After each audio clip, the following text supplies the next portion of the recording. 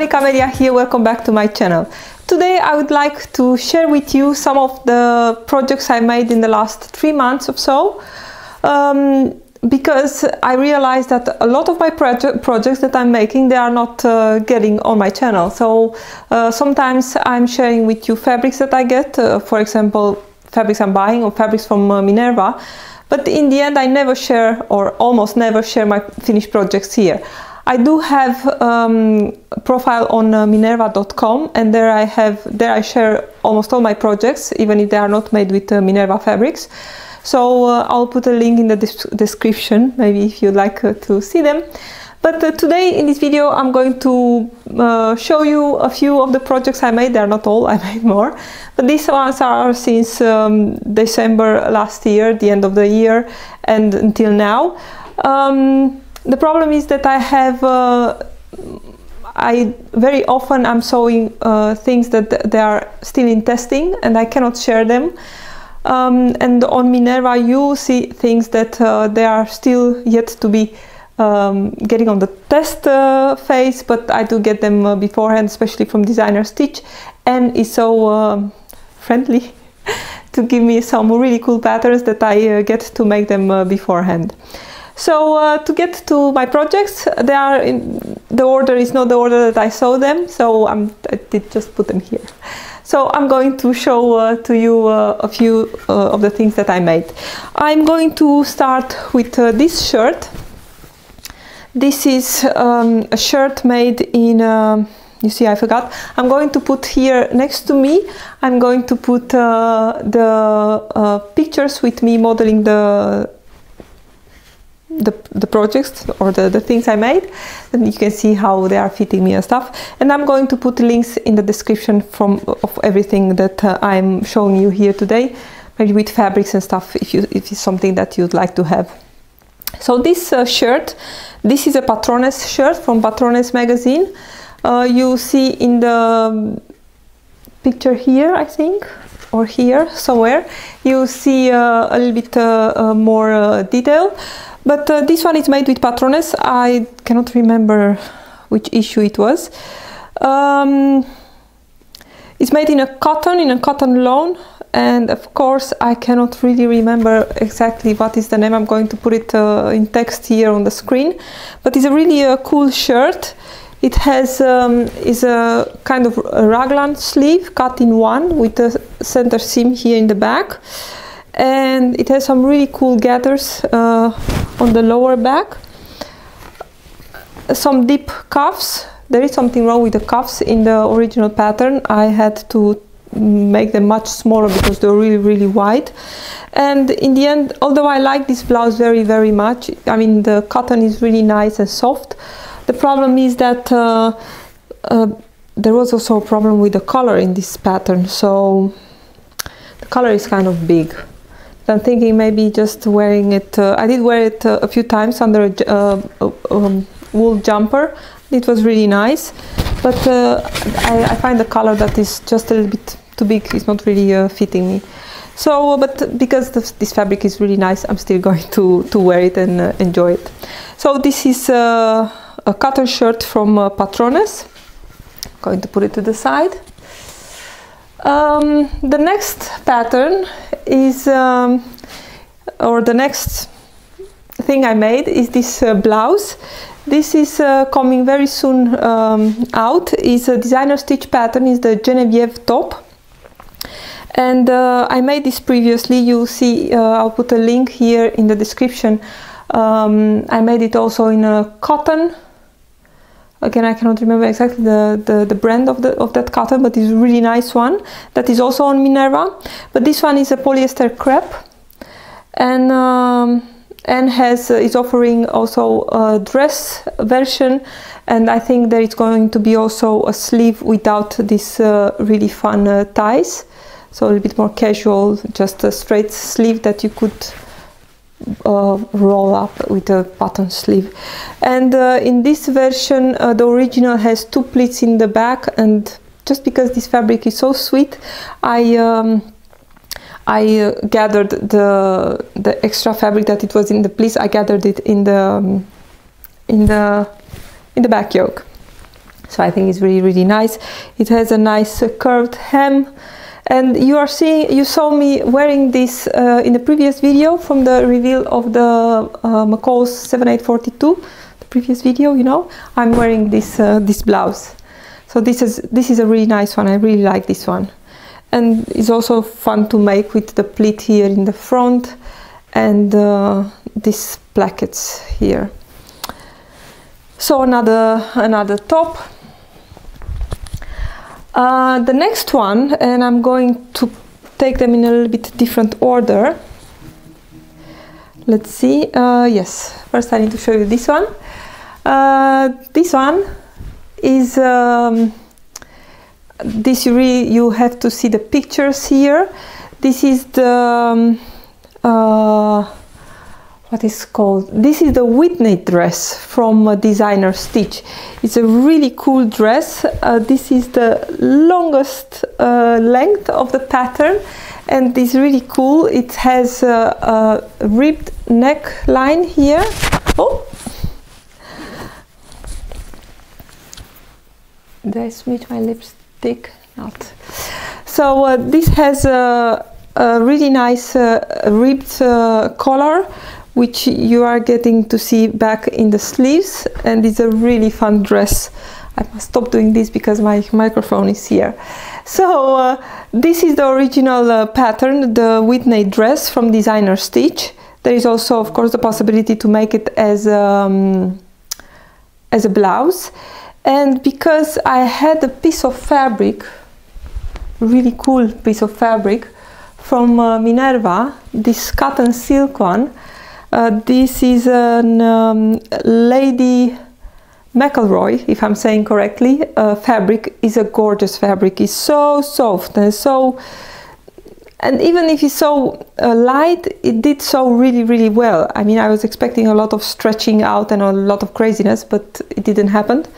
But this blouse, and you see my pictures here somewhere, this blouse is kind of a hack of the Whitney blouse from Designer Stitch. I hate the word hack, but I made it, let me see, I added in the back, I added some extra fabric to give me some gathers. I also changed the neckline is the same as per original pattern with a zip here in the front with an invisible zipper. And I added a rectangle of fabric to make a really nice bow. And I hope Anne promised me that she'll make some pieces for you to have it if somebody wants to make this, and I'll make a sew along when I get the patterns from her, because it's a really, really nice version for the Whitney blouse. And for the sleeves, I just gathered them in some cuffs. This is some ribbing. I was thinking that it will take a top like this a little bit more casual, you know, from a fancy silk top. But this fabric, it was really a dream to sew, and actually it's really, really nice to wear it. It's very, very soft against my skin. So a hack of the Whitney dress from Designer Stitch. The next, and I'm almost done. The next one that I want to show you is my Carolyn Pajamas. Probably you saw here on the channel just a little tutorial about the how I made the piping on this for this make. But this is the finished one, and you see it here in the pictures. I really enjoy making this one. The cotton is really nice. It's also, this is also a Lady McElroy from Minerva, and it's a really fun fabric to use and to sew and to wear. It's really, really nice. And of course the pants. I remember I made this pattern. I didn't make it. I did trace it years ago, and I was thinking that it's such a big trouble to make all that piping and stuff. And I remember that I traced only the version that it will not need any piping and any details. But in the end, I did not get around to make that traced pattern, and I did even cut it in fabric, but I have to throw it away after years because it wouldn't fit me anymore, that size. But this one is fitting me really, really nice. it has even the pockets. It's completely with everything on it. And I enjoyed also sewing this this pattern, and it's really not difficult. The only thing that I hated in this pattern was the big seam allowance on the collar, and also the big seam allowance, the 5/8 of an inch on the sleeves. I mean, especially on the collar, 5/8 of an inch seam allowance made it really unnecessary difficult to sew that collar. I mean, with a 6mm seam allowance, it's so easy to make, and actually there is really no need for such a big seam allowance, because there is no fitting there that you say, okay, I'll use that seam allowance to fit my collar or something. So for the next time, I'll take a little bit of the seam allowances on the neckline and on the sleeve, you know, and on the bodice sleeve hole. So the Carolyn Pajama, also nice, also fabric from Minerva. This one is also fabric from Minerva, and I really love this one. This is the, I don't think I can put it on with this dress. It's kind of funky because the sleeves are short and they are bunching. Yeah, I have all my sleeves, they're here up. But this one, this wool, this is a knitted wool also from Minerva. It's so soft and so nice, and I was really attracted by the color, of course. But when I got it, it was like, oh my god, what I'm going to do with this, because it's a pretty strong color. So I had it for a while in my stash, and I knew that I had to make it as a part of the Minerva brand ambassador. So at the moment came the Marni Cardigan pattern from Sew Over It, and as a pattern insider I got a little bit early to make it, and I jumped right into it. I said, yes, I want to make that because I have the perfect fabric, and it was this one.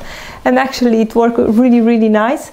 What I changed on this one was to add center back seam, and I just cut the back with the seam allowance, with 5/8 inch seam allowance, only to give me the possibility to top stitch then the side seam on both sides, you know, to top stitch it open to get a little bit of how should I say, of an interest, to get a little bit interest in the back, because otherwise it's really plain. And I remember, I do have all my notes on the Minerva blog, but I remember that I did some top stitching here and there also to flatten a little bit the seam allowances, because, you know, it's a wool, it's not really thick, but top stitching helped to give it a little bit of how should I say, as you can see, ignore please, because I have here my sleeves that they are under completely bunched. So this was the Marni Cardigan. Of course, because this is an unlined garment, I had to be a little bit careful how it will look from the inside. You can see here the top stitched seam allowances in the back.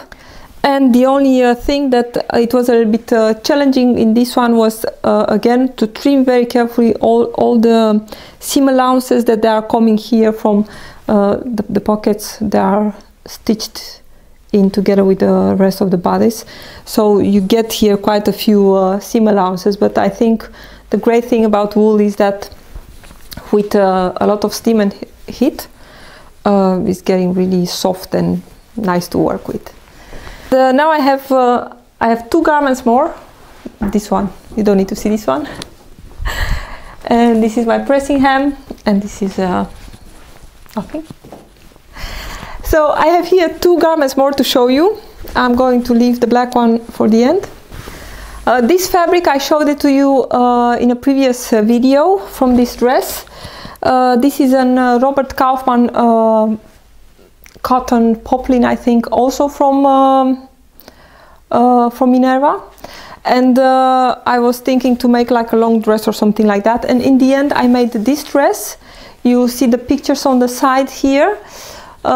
Is a Knipmode magazine pattern, which is really, really nice. It has a lot of details, this pattern, but it's really a pity that they used in the magazine, they made it in a really crazy fabric. It's like shiny. It's a denim with two sides. On side is one side denim and the other side is really shiny, and is also not really fitted, well fitted on the model. And you know, if you don't see the technical drawing, you don't want to make it. But it has really cool details. It's a shirt dress. It has a really cool armhole. I don't know if you can see that. Oops. It has a really cool armhole. It has a waistband, and is a partial opening here in the front. It's not held completely to the hem, but again you can see this better on my pictures where it's modeled. And another cool detail next to the fact that it has such a strange and cool armhole, so it's like very angular, it's not rounded like a typical armhole. It has this sleeve which is fitted in the from the shoulder almost to the elbow, I think, or a little bit higher, yes. And for the rest is like it's a piece of fabric that is getting gathered and then is closing with a nice slit with a cuff. It's a really fun project was this one to make, and of course it has pockets. Yes, pockets. So yes, a Knipmode dress in a Robert Kaufman cotton poplin. And I am almost coming till the end of my projects for today.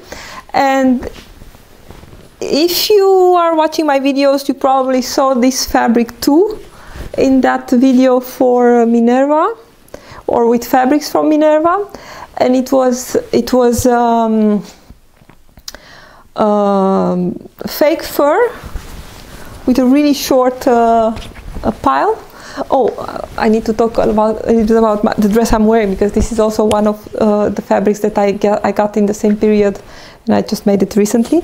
So this dress, this coat, I don't want to close it because otherwise you are going to. My microphone is here somewhere. So this is another Knipmode magazine pattern. It's a really nice one, and they made it in the magazine. I think it's also in a wool, or that was a similar pattern. But also in this one there is that really cool angular armhole, and the sleeves, they are a little bit wide. I was thinking at the moment to put like one of these snaps to make it tighter, but I think I like the shape like this. I added pockets in this one because the original pattern didn't have pockets, and I didn't want any patch pockets on this fabric, of course. And they have, on the original, they have there is a bottom placket or something like this, but I did not want to have that in this fabric. I just made it in one piece till the center front with an extension, and then I just sewed the snaps. It was a lot of sewing these things. Can you see that? You can see the fabric like this also.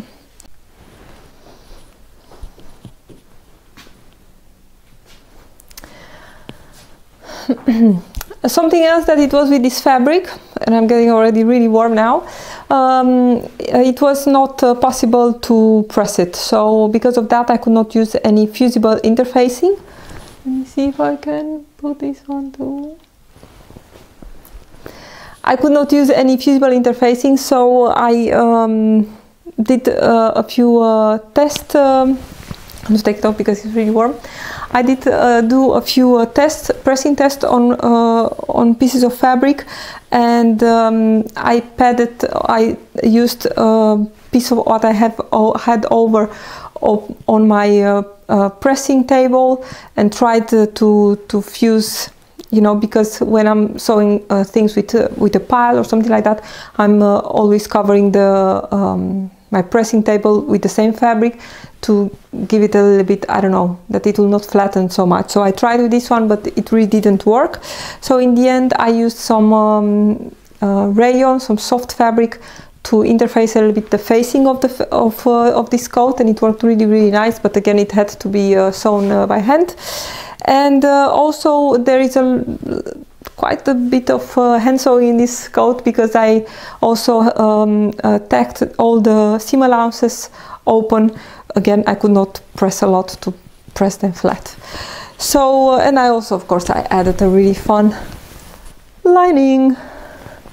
This was really fun to make, and it's a really nice coat. It feels really luxury and stuff, you know. Again, the fabric is also, this is also a John Caldor, I think, faux fur from Minerva, and I'm going to put a link also in the description for this one.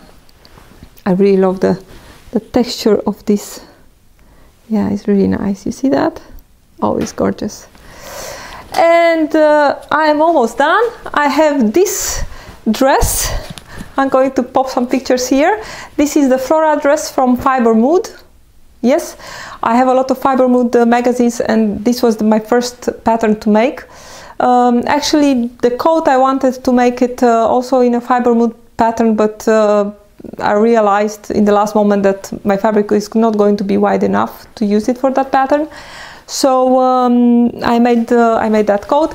But this one, this is an art gallery cotton poplin, I think, also from Minerva. And so is the Flora dress. The sizing is, I don't know anymore, the details are on my Minerva profile.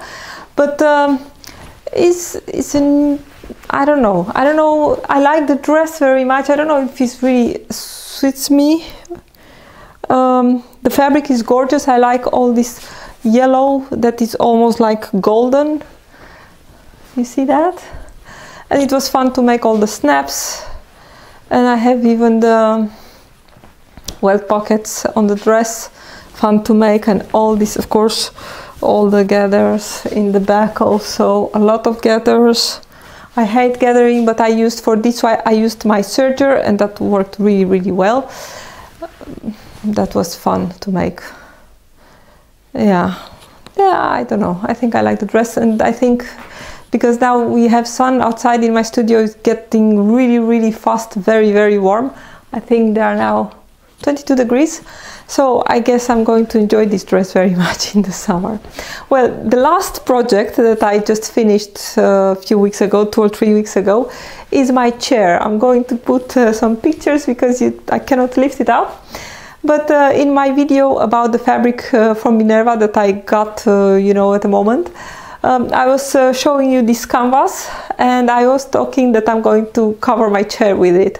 And I was hoping to get a little bit more done from that fabric, but actually all the 3 meters I had, it went in this chair, and I did not really pay attention for pattern matching or stuff like that, but it was just enough. I have just a little bit piece. And it was a really fun project to make. I just opened it, and then I used the cover that it was on the chair. I used it, first of all, I did pre-wash the fabric, because I noticed that first I wanted to press it to see if it's shrinking, and almost always I'm pre-washing fabric, depends. The fur, for example, I did not pre-wash it, but to be sure to see if a fabric is shrinking, if I want to see that beforehand, I put the fabric on my ironing board, and then with the iron, if I give a lot of steam, I don't even need to press it, then I can immediately see if the fabric, if I'm watching like this, I can see if the fabric starting to crease a little bit, and that means that it's going to shrink. So I did the same with this canvas, and I had to wash it. I didn't let it dry. I think I did not put it in the dryer. But after that, it was only a matter of taking off the cover from the chair. It was not really easy. There are also some zippers. They were in the original cover, and I reused those in my cover.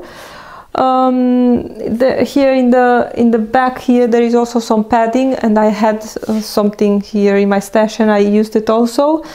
But it was really fun to do, and there is also top stitching everywhere, and then later when it was done, it was the moment to put it back again.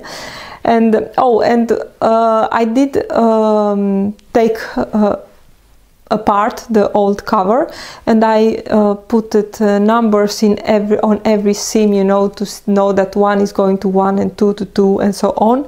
And that was my way to find my way to put it back together, because there were really a lot of small pieces that I did not expect actually. So yes, I'm really happy with my chair. It's really nice to have it here in my studio now. Before it was grey, dark grey. I hate it, but now I love it. It's very comfortable also. These were my projects. There were quite a few. Again, they are the projects in the last 3 months or something, and I do plan to keep up with the projects I'm making at least 1 time a month. Again, there will not always be so many, because again, I'm making things that I cannot share immediately, so I don't know, there will not be so many. But I hope you enjoyed this video and you enjoyed seeing my last makes. If you want to see more details, I'll put the links here to the Minerva blog or Minerva website, where I have my profile there, and I'm sharing a lot of pictures and a lot of information about the things I'm making. Thank you so much for watching. Don't forget to subscribe to my channel if you are interested in seeing more videos from me. Also, give me thumbs up if you like the video, and I hope to see you next time. Bye!